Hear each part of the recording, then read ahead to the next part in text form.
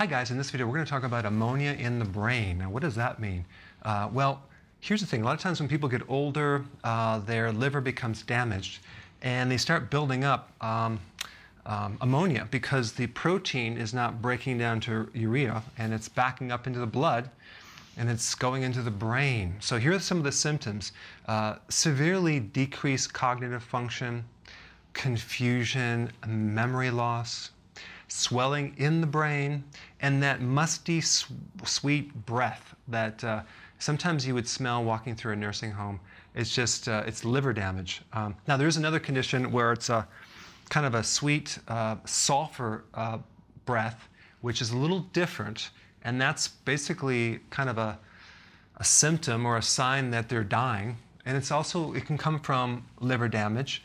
But the liver is on its way out, and it has a certain odor to it, but it's a little bit more sulfur sweet rather than musty sweet. So anyway, what causes the liver to become damaged is excessive protein. So if you're eating massive quantities of protein, you're overloading the liver, and it could actually build up ammonia, all right?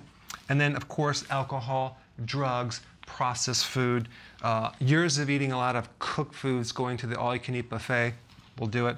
And high insulin, okay, from all the sugar that people eat, becoming a diabetic. And medications will do it as well. So you're about as healthy as your liver, so you really got to save the liver and take care of the liver. So here's one of the remedies for that. Natural remedies would be L-glutamine. That's really good for recovery, balancing pH, helping the kidney and liver rid waste. In addition to all the other things I talk about, vegetables, healthy foods, and things like that. I'll put the link down below.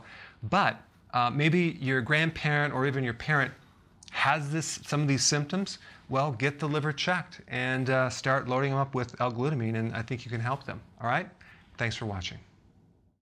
Hi guys. Hey, listen, I created a pretty amazing evaluation quiz down below that actually analyzes your symptoms to find the cause. The root cause of all of your symptoms, the most likely cause.